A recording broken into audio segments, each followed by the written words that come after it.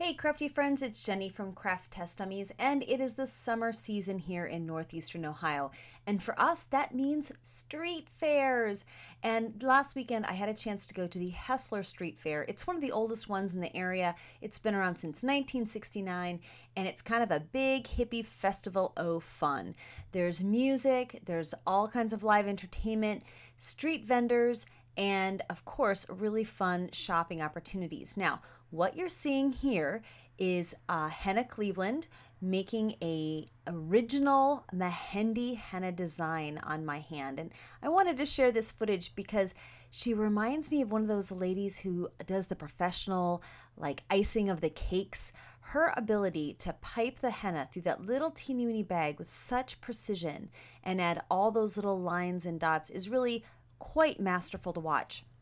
And if you've never had a henna tattoo, it lasts for 2 to 3 weeks. It's all natural. It actually smells delicious, and it wears off naturally. So it gives you that kind of little bit of summer color, festivity, but you know, no big commitment, which is kind of nice. But anyways, I had one done. The girls that I took also had their hands done, and that was our first shopping trip of the day. So I also then had to buy some gorgeous rings to go onto my pretty hands. And what I'm showing you here are some pretty dichroic fused glass designs.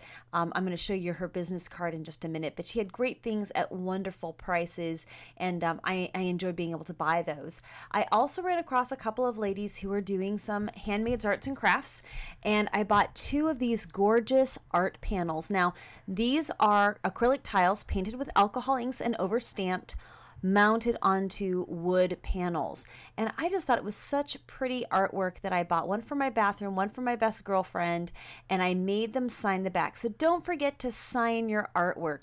And I'm sad I didn't get their card, but I want to be able to show you the artwork I bought for the studio as well.